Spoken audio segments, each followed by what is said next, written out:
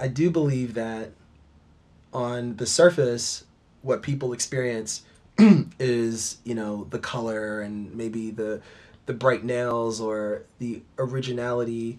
I think that's all surface. I think that below and beneath all of that, there's a human soul.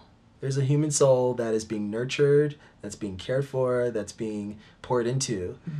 And that's the part of me that I celebrate and spend a lot of time working on every single day. So what people get to experience on the outside is just a glow of the inner glow. It is the outer expression of what's happening on the inside. There's a beautiful Chinese proverb, and I'm probably going to butcher it, but it goes something like this: where there is beauty in the soul, there will be beauty in the person. Where there's beauty in the person, there will be harmony in the household. Where there's harmony in the household, there will be order in the nation. And when there is order in the nation, there will be peace in the world. So what does that say? That says it all starts from that soul, the beauty in the soul and the light that's in the soul. So I think when I'm in a new situation, I'm in New Orleans, I'm in a house, I'm speaking to someone, a mom, a daughter, a gentleman, a chef, whoever I'm speaking to, I always approach it that way. We're all souls, and there's beauty in your soul and there's beauty in my soul. Yeah. And if I can connect to that, then all the other stuff is superficial. Yeah. But I will also say, I am aware that when I walk into a room, I might look different than all the other people. And I think that is called my becoming. That is my becoming. That is not something I do on purpose. That's just who I am. Yeah. And that's who I am today. And 2 years from now, I might look a different way. You know? So I think the package may look one way today, but it might not look a way next week. It just depends on the day. It's definitely not going to look the same next week with you, Laz. No. I don't know really what that means, but okay. Because you're so expressive in the way that you dress. Yeah. I do. For me, it's quite that in and of itself is really artistic, and your ability to connect and to push beyond that, because there is no trace of that. You're there with them, and you just connect with them, and I'm very aware of it because I facilitate. I work with groups. I work with teams. I work with a range of different types of groups and teams and communities, and it's really important that there isn't any of that tension. If we want to have a good workshop or we want to do a good project together. Totally. And you've got to cut through stuff pretty quickly, and you've got to be honest with people and open. And I don't know what it is, but that ability to do that is so important. And and it's interesting to see you do it in a different kind of context. Yeah. It's all connecting. I get what you're saying. And I just also want to say, that's a heavy, very loaded kind of discussion. But, taking care of the inner part of you, the soul of you, some people go to church for that. Some people do yoga. Some people write in journals. Some people write poetry. Some people meditate. I believe in any practice that will help you to become more internally focused and open up your internal ear. But I do think that when you walk into a room, everyone, all of us, we all carry an energy. We carry a light and we carry an energy.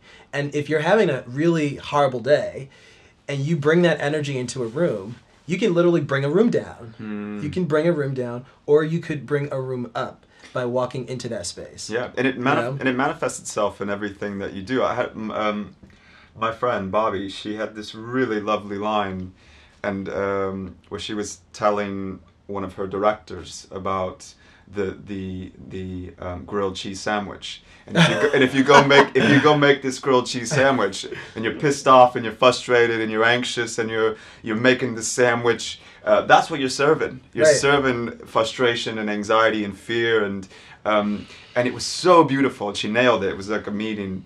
And the lady, like, you just see her smile, and she got it. She's like, okay, yeah, that makes sense. Yeah. And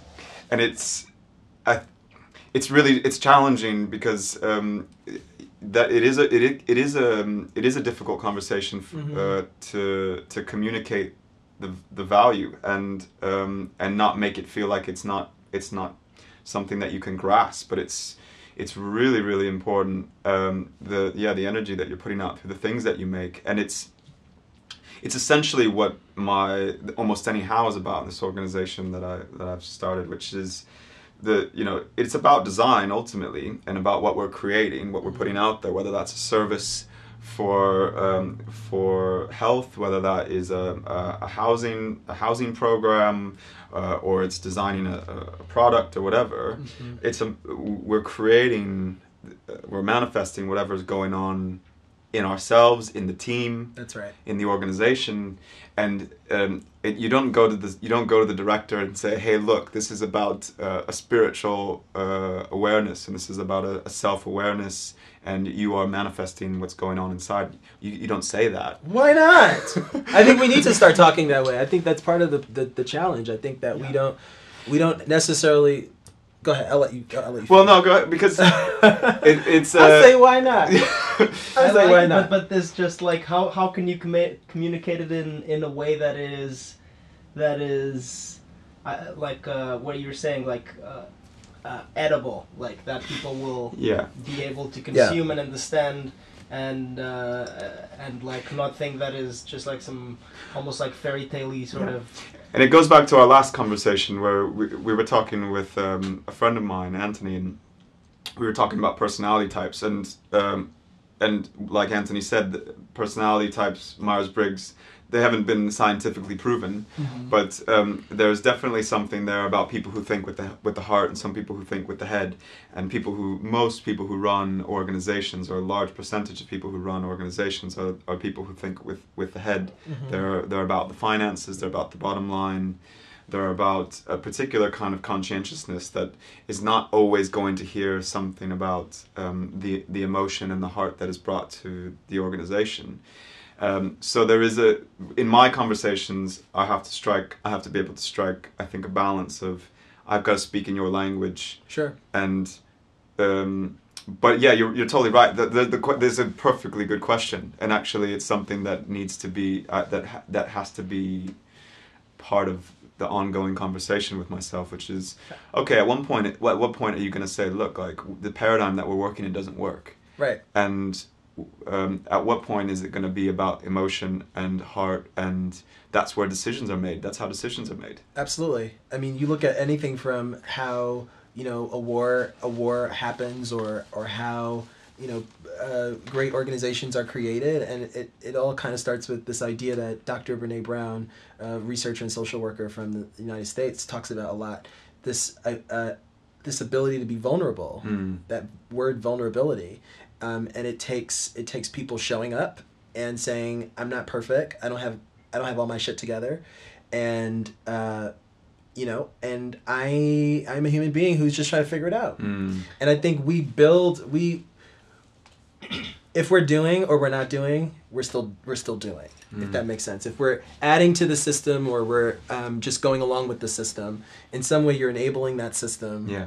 Or you're helping to create a new one. Yeah. Howard Zinn said you can't be neutral in a moving train. Exactly. Yeah. I think I gotta say though, it is important to strike a balance, and it is important that the people who think with their heads also have a space, which obviously they do. But I'm a very big proponent of balance, and I think that's where you strike the where you want to get. You don't want to have something that is ultra emotional and then it just doesn't work. It has to have both sides of the coin, I think. Yeah, I think, yeah. I mean, we were talking the other day about masculine and feminine energy, and I don't. We could talk about that, but it's maybe it's like that's a whole segment. I think about what does it mean to have a masculine energy and feminine energy, but definitely like a push and a pull, a receptive energy and a giving energy. We were talking about this the other day. Yeah. It's so vital, man, because it's swinging back and forth, and now there's this real strong narrative about having to be a receptive energy. It's like, yeah, absolutely. we need to listen. We need to take time to reflect, and also we can't lose the other piece as well, and can't throw the baby out with the bathwater kind of thing. Right. And that I don't think there's a lot of spaces that are supporting that kind of conversation where I think it's important to realize that not everything is black and white either, and there's a lot of middle ground, and it's really fun to explore. So we should just like stop being afraid of it, stop looking like to things like as very very strictly, and just like open up and just like explore the gray area.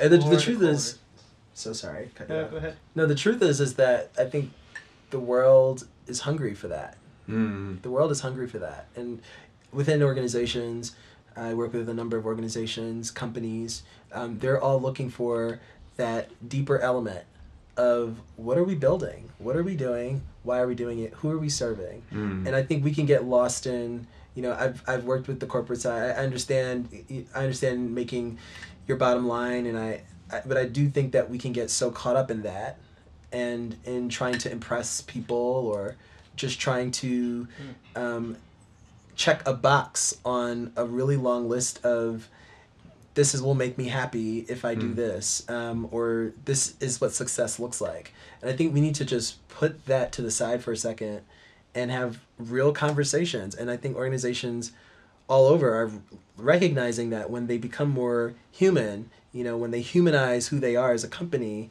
that they're way more effective and they can do way more. So I do think that that companies are hungry for that. I think real leadership is the ability to think and lead and also be compassionate. Yeah. I don't think that you can be one without the other. I think good leadership is one that you can experience human to human soul connection with the people that you work with and the people that serve your vision and your mission. But you're also someone who's able to inspire and lead and make decisions and make things happen.